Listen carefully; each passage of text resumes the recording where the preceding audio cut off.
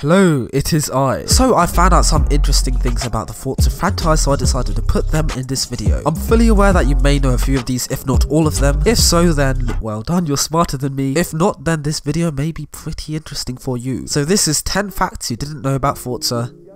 Enjoy the video. Fucking nigga got lit. Young Philip keep running out the bando rich. The Liberty Walk 458. So if you played Forza Horizon 3, you'd know about the Liberty Walk kit for the 458. However, if you got a 458 in Horizon 4, there's no kit you can put on the car. This is pretty annoying, but it means that Forza Horizon 3 is the only ever game to have a licensed Liberty Walk 458 in it. And that's pretty cool in my opinion. Colored carbon fiber. So this is something pretty obvious for most of us players. However, I watched a Black Panther Apollo IE video and this happened. And the hood. We could. Oh my god, wait.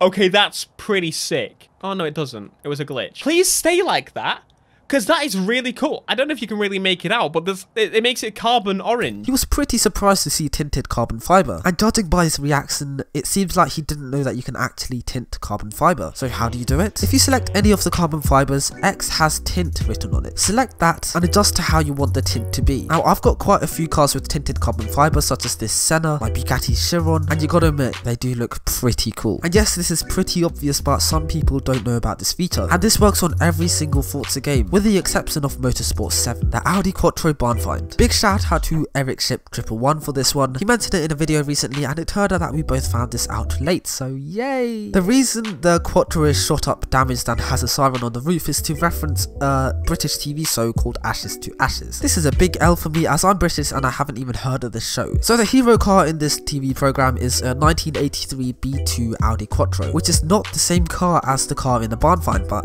nevertheless I'm sure we can all agree that this is a nice little reference to the show. Props to Turn 10 and Playground Games for this one. The rare transit van. From the launch of Horizon 4, if you had a transit van, you could put a ladder on the roof. This would easily disguise the car into traffic if you're playing a game like City Camouflage. However, get a transit van now and it's not available. I'm not sure if this was an intentional stunt pulled by Turn 10, but if you have a ladder on your transit van, that is one rare car you've got. Ludicrous mode. In Forza Horizon 3, the P90D Model S mentioned that it has ludicrous mode on it. So how do you activate it? It's as simple as holding down the brake, holding down the accelerator and just letting go of the brake. Even with zero traction control, the car launches like a rocket. Now I know many people would think that if you upgrade the tyres you'd get a better launch, but nope. The stock Model S tyres are the best ones for launching. In order to activate it, get a stock Model S, brake, accelerate and let go of the brake. Car mileage. So this is something I mentioned in one of my previous videos, but a lot of people didn't get to understand it. Mileage on cars go up in cars in Horizon 4, but I forgot to mention that this only works on certain cars. For example, the C63S is a good example for this. Look on the bottom and you'll see the number of miles driven on that journey. Go to your garage and reset the car and the bottom figure goes back to 0, and when you start driving again that number will start to increase. This also works on the 911 GT3 RS and the McLaren Senna using the exact same system. So comment down below any other cars you know that this works on too. The festival radio. Change your music whilst driving in Horizon 4 and it works a charm. Go to the festival and try changing the music and you end up changing the music that's playing in the festival. This makes a lot of sense for a game, but imagine this in real life. Horizon Australia's Pink Lake. In Forza Horizon 3 you may know about the Pink Lakes, but did you know this is based off an actual lake in Australia? Well, it is. It's actually based off of the Spencer Lake in Western Australia, just like how the lake is on the west side of the map. Just like Warren said, the reason the lake is pink is to do with salinity, algae and temperature. The salinity is reducing, meaning the pink lake is starting to fade away, but it's a really cool landmark nevertheless. Marvel characters in Forza? Ever watched Guardians of the Galaxy? If so, do you recognise this voice? I'm here to fetch you from my master.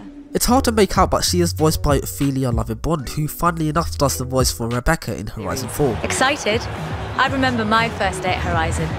It's all pretty surreal, huh? It's pretty cool to know that an actress from a Marvel franchise does voices in Forza. If you found this pretty interesting, make sure to check out my Forza voice actors video I made a couple months ago, looking inside of houses. Get into a drone in Horizon 4 and fly up to the windows of the houses. You'll be able to see the interior of the house. Head to Edinburgh and you can do this inside shops, and the mannequin ones have a really nice effect too. This is what Playground Games call parallax windows. It gives the illusion that something is three-dimensional when in reality it's just 2 layers. I find it fascinating that they've put in the time to implement this into the game. Yes, Forza don't exactly have the best sounds as pointed out by many people, but attention to detail is one aspect where they shine.